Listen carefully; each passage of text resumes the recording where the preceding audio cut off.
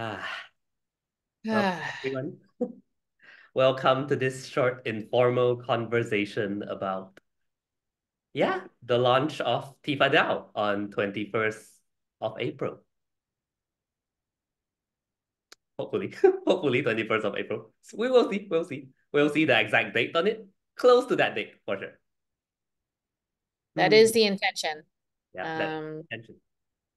and yeah, there's both excitement and nervousness radiating in me in this moment. Yeah. Which also makes it very real. And I think that's a big part of uh what we also stand for at the Institute for Aliveness is going through these human experiences that creates a sense of aliveness. Yeah. Um, yeah. And so there's a lot moving and what a beautiful time to transition into a decentralized organization. Yeah. It's so magical, Alice, because you just came out from Vipassana. Like it's the difference between fear and excitement is just a breath away. Mm. Sensation, if you're breathing or you're not breathing, totally different experience. Love it. Alrighty.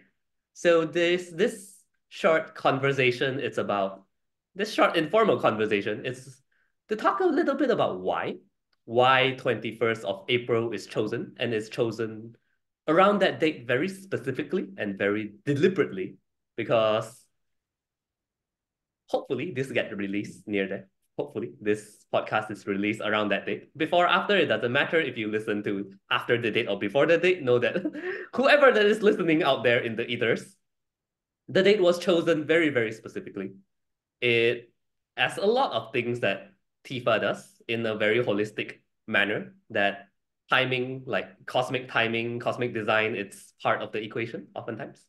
And yeah, that date on 20 or 21st, depending on where you are on Earth, but we'll just put it 21st of April, 2024. It's one of the biggest date of the year. Mm.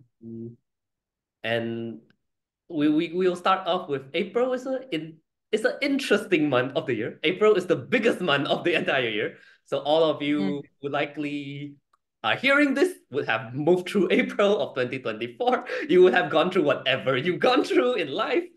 You will attest to the global scenario and the personal life events that it is an intense month of sudden change, of potentially breakthroughs and potentially new directions that come.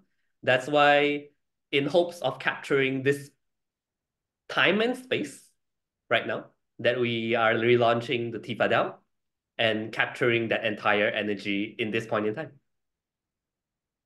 Yeah, and I'm curious, Carway, could you just provide a little bit more context why the month of April may feel quite intense for many of us in this moment? Yeah, perfect. So, uh, so often every astrologer has been looking at April for this year, because usually transits, by the nature, every month there is something happening. Transits will come and fall. It's at different seasons, different cycles.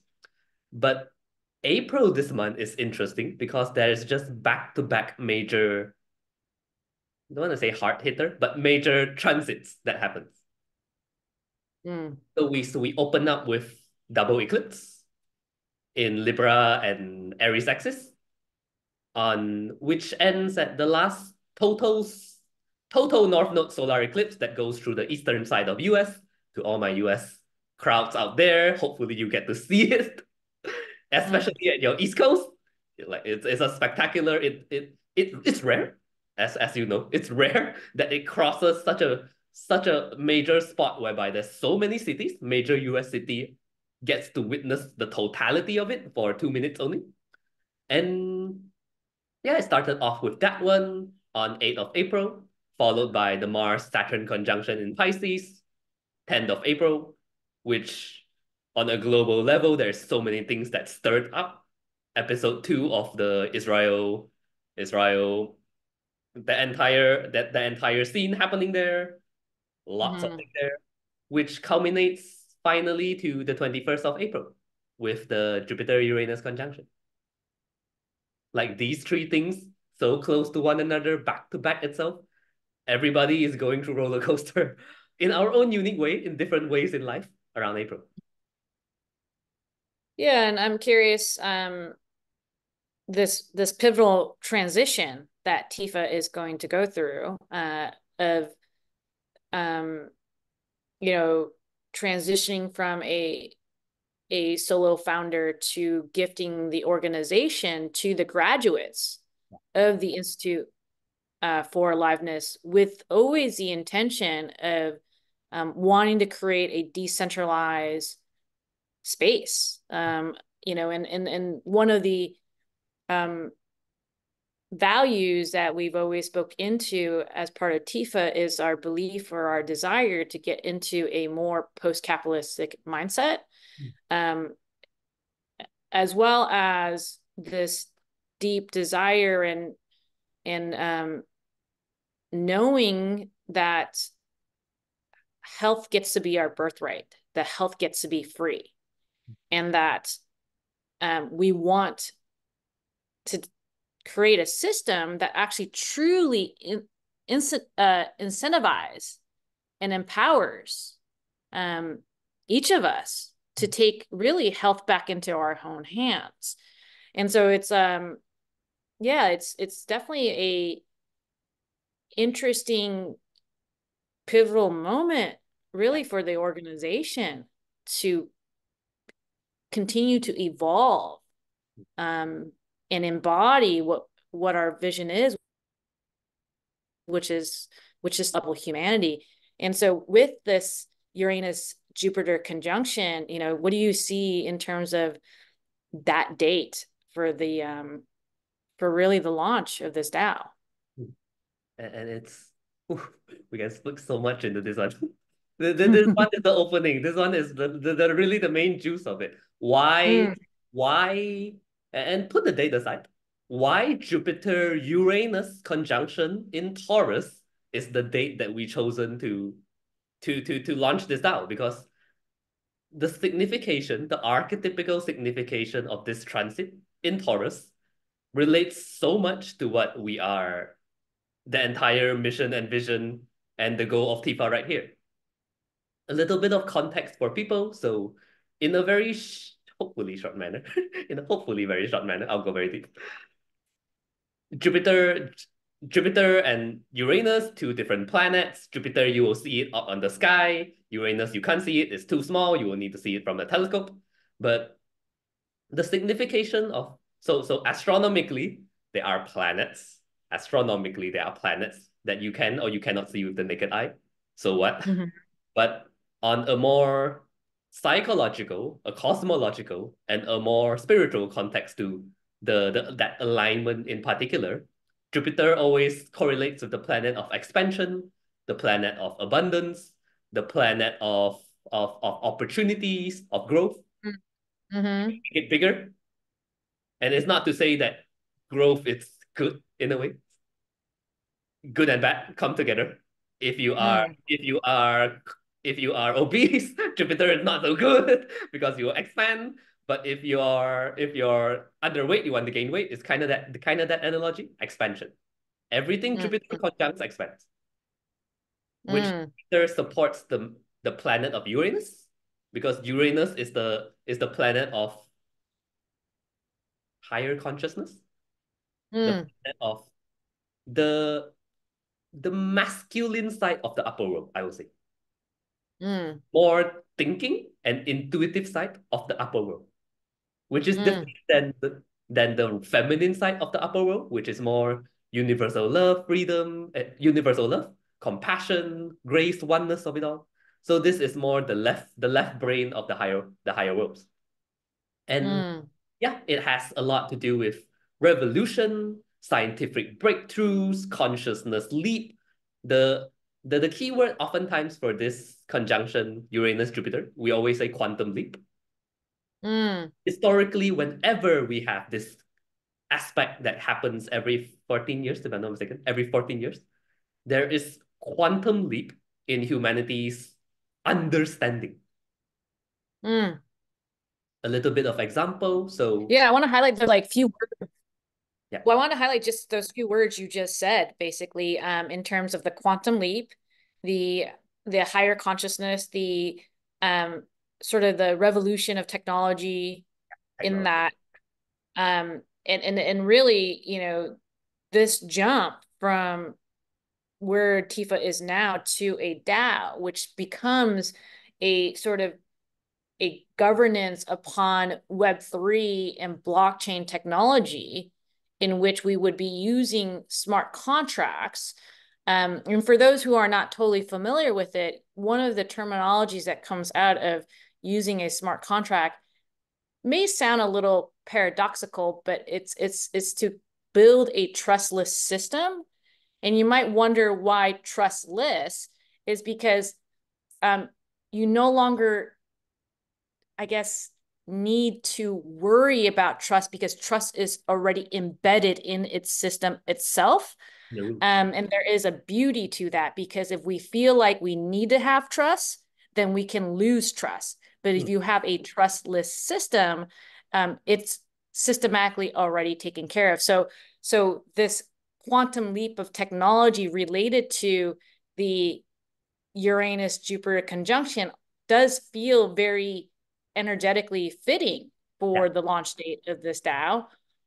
And I also just heard you mention that it's also within Taurus. And I'm wondering what energy does Taurus bring into this conjunction as well that, when TIFA speaks into our vision of like bringing more embodiment and that connection of mind, body, spirit, how does that energy play into this launch as well?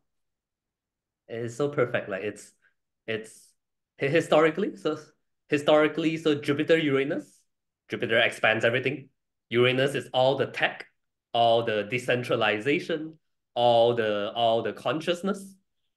That this aspect is so aptly happening in Taurus, the sign of the body, the sign of materiality, the sign of value. So tokenization is a very Taurus thing. How do we disrupt the entire thing of how do we value something that cannot be valued? Uranus and Jupiter, upper world. How do we find a way to, through blockchain and tokenization, to value the intangible? Traditionally, Taurus is always about, ooh, the things I can see, touch, feel, and taste, tangible. With this Mm, aspect here, like how do I make it social value, as tradable, commodified value? And mm, it's magical because what we are expecting, at least what astrologers are expecting, it's you look at every sign of Taurus, value, art and beauty, expect more mhm, NFT, those kind of which TIFA is kind of like one of those social tokens and all. How do we more development will come in the next 14-year cycle as Jupiter Uranus move again until they conjunct in the next sign. The entire cycle of this, I don't want to say commodification, but the trade, like how do we exchange based on how do we materialize and exchange value based on shared based principles? mm, It's and funnily, when I was doing a little bit of research on it, it's also funny because Taurus is always the sign related to labor. mm, Historically, Jupiter-Uranus conjunction back then, or anything major happening in Taurus, there was always revision of labor. So I remember a few years ago, like I think it's Europe, I think Scandinavia was the first country that announced the 4-day work week. It has a mm, lot of mhm, signification, funnily enough, in Taurus. mm, I would expect it to be Virgo initially because the sign of the work, but funnily, Taurus, labor union has something to do with Taurus somehow. And this conjunction itself is like, it's really pushing the edge because it's not only labor right now, it's all right, we are sovereign beings, we are organizing a way of work together in a decentralized autonomous organization. It's really, it fits in so perfectly with like how the entire themes of where we're going. And yeah, and all of this is the logistic, the execution part of of why we're doing it. But ultimately a greater purpose, which ties to the main purpose of why we are moving this, pivoting in this direction anyway, is the mission of TIFA. Embodied spirituality, living the talk. Wait, is it living the talk? Mm-hmm. That doesn't sound right. Wait. Walking the talk is a Walking the common talk. phrase. Walking the talk. Right. Embodied living spirituality. Yeah. It's and it's so magical because around that day, around, so again, the exact day, it's around there. On April of 23, on April of 23, there will be a full moon in Scorpio. There will be a full moon in Scorpio. So the sun has entered Taurus by then. There will be a full moon in Scorpio. The conjunction happens in Taurus. So traditionally, what I always think of, and this is so magical when I study it, whenever I see the sun in Taurus, which the launch date will be in the sun in Taurus anyway, and the moon very close to Scorpio, that particular full moon, it's always the Buddha full moon. So a little bit of context, and let me get the exact detail. I always have to check on this one. So a little bit of context. Buddha was born on a Taurus season when the sun was in Taurus. Buddha was enlightened. Wait, sorry, no. Yeah. Buddha was born on Taurus season on a full moon in Scorpio. And he was enlightened and he passed away in the opposite when the full moon is in Taurus.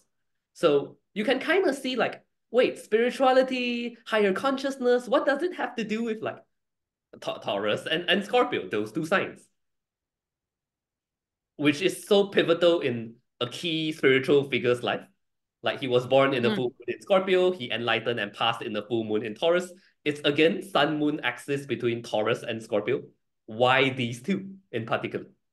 Because historically, Scorpio, which is very TIFA, very underworld-esque, and likely if the listeners would have listened, we talk about this a lot of times. The threshold, the underworld experience, Scorpio keeps on coming up, which is so magical that like really embodying spirituality, one is required to go through multiple initiations, underworld to upper world initiations, to surrender what is not until what is left is the death of the ego, so such that the authentic being can blossom. And it is, and on a deeper level, so people always think of, oh, Scorpio, underworld, death and rebirth, intensity, let's go, that kind of thing.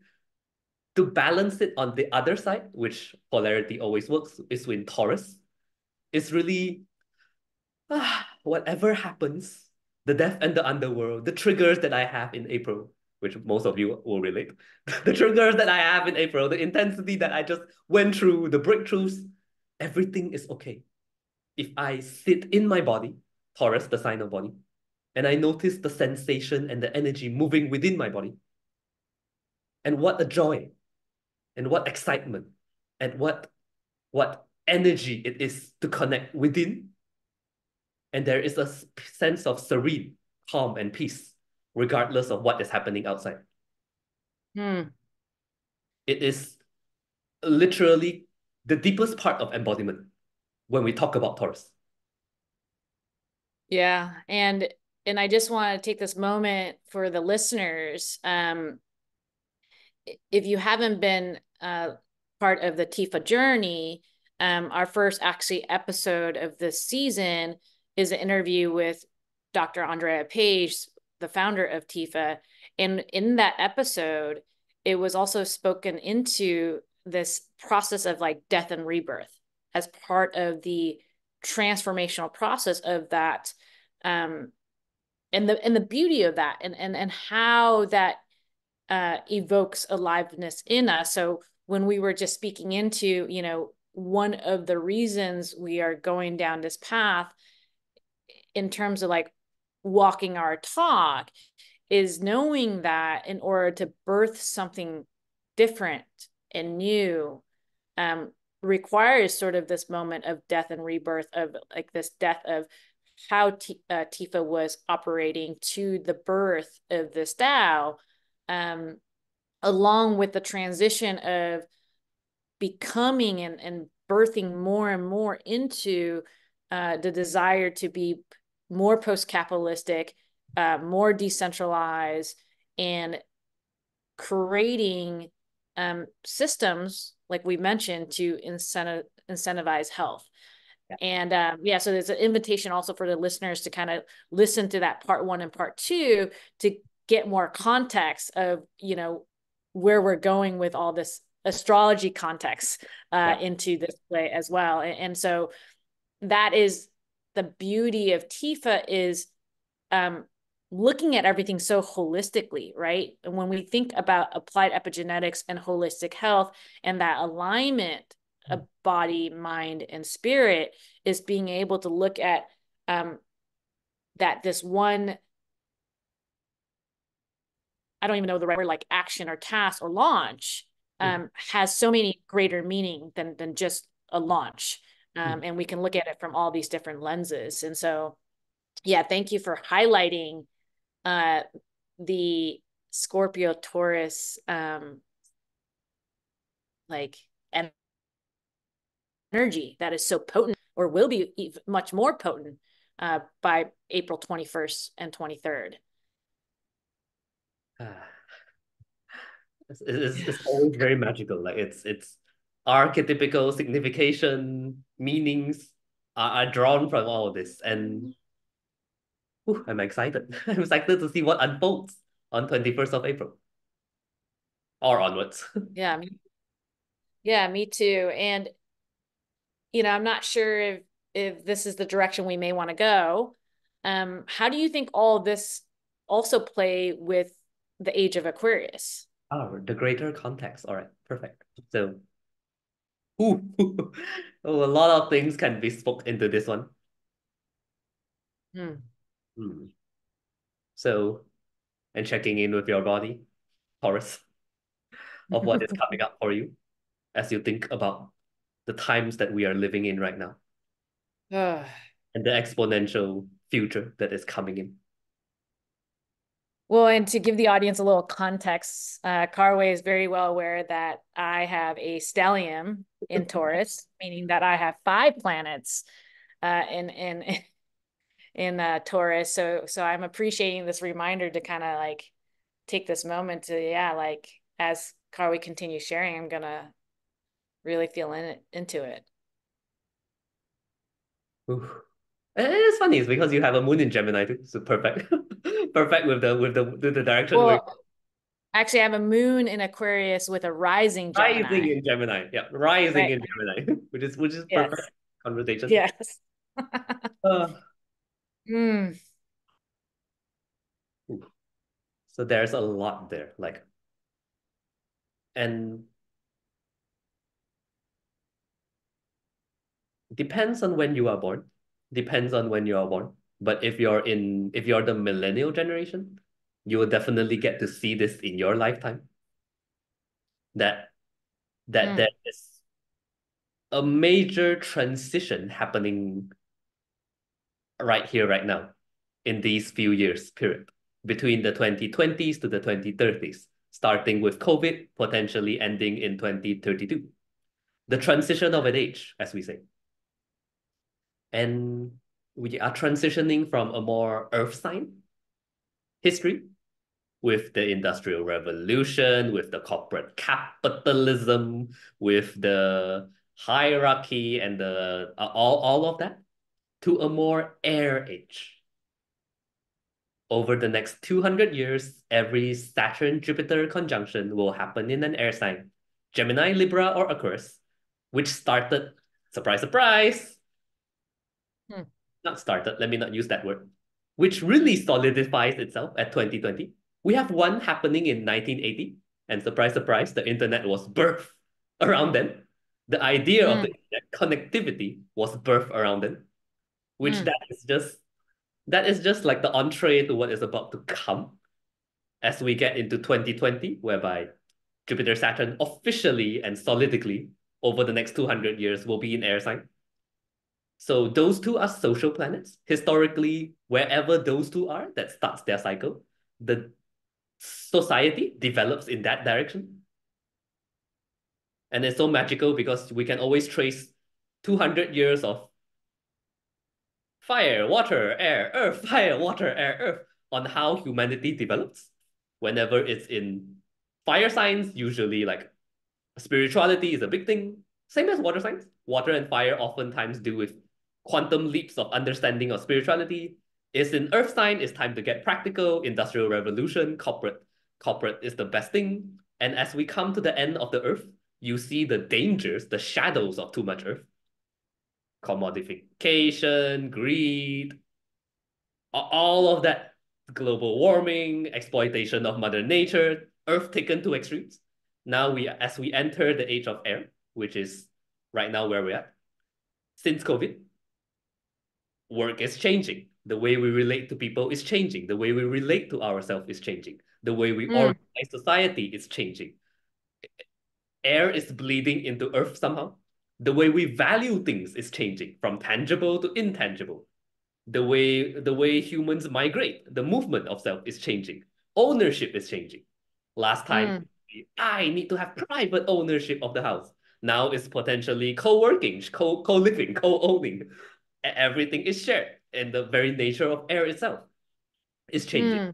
And we are just starting 2020, so we're very early in this 200-year cycle, which bleeds into the entire part of why, like, if the listeners, you would have noticed by now, 4 years into COVID, the way you live, the way you work, the way you connect with people, the way you meet people, the way you keep up to date with people is really ramping up and really changing in that way. Yeah, so I've heard that most astrologers weren't surprised by COVID in 2020, that there was energetic potency for something to occur. I mean, no one could predict it was going to be COVID as it is. And you're right, Carway, because the way that we live, the way we work, the way we connect has definitely drastically changed during 2020 and beyond. Yeah. And so we use that sort of experience, and what I'm hearing you say is that was just the beginning of this 200-year cycle, as well as the beginning of this, I think you said 12 or 14-year cycle as well, 14, that really were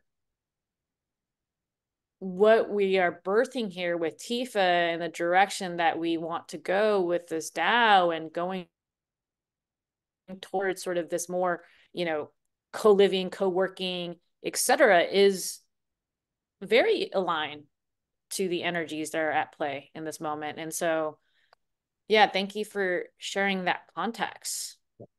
And more will come. More will come. It's not only TIFA, like every aspect of how society organizes itself, more will be shown over the next few years that it goes beyond personal individuality to more of a shared collectivity in the nature of air, in the nature of network, exponential effects. And yeah, just like the nature of air, it comes and goes very, very quick. Everything connects. It's not about who has the most capital potentially. It's potentially who has the best idea and network. Yeah, and to pull a little bit on that thread of like becoming less individualistic, perhaps. We often, I mean, I wouldn't say just often talk about, but we are quite conscious of embodying the transpersonal as part of this journey, right? That it is here for the transpersonal experience of what is for humanity, which is greater than any one of our individual needs. And so from a astrology perspective and energy perspective, could you speak into something along the lines of like the transpersonal consciousness or transpersonal space? In context of Earth and Air? Interesting. I never make that connection before. Well, I had made that connection before, but interesting. Could you ask that question in a slightly different format? Yeah, I guess you know, I'm not super as familiar with astrology as you are, but is there any um, planetary or astrological energy that would um, be supportive of the transpersonal experience? Aha, all right. Oof. All right, I get this question. Oof, there's so much. It goes to the even bigger cycle. We just started with a 200 social cycle, and it goes. This question really goes into the Aquarian age question. Mm-hmm. Mm.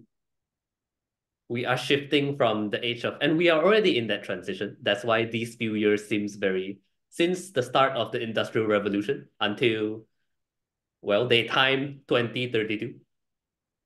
It can be earlier, 2026, but these are pivotal transitionary ages. It really comes back to the entire earth to air kind of transition, the earth way of thinking to the air way of thinking.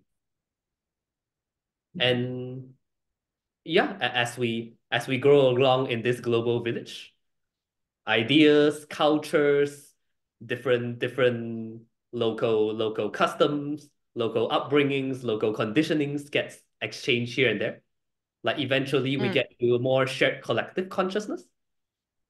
And with it, birth it's kind of like expansion of my family, my tribe, my people from a what was it called again?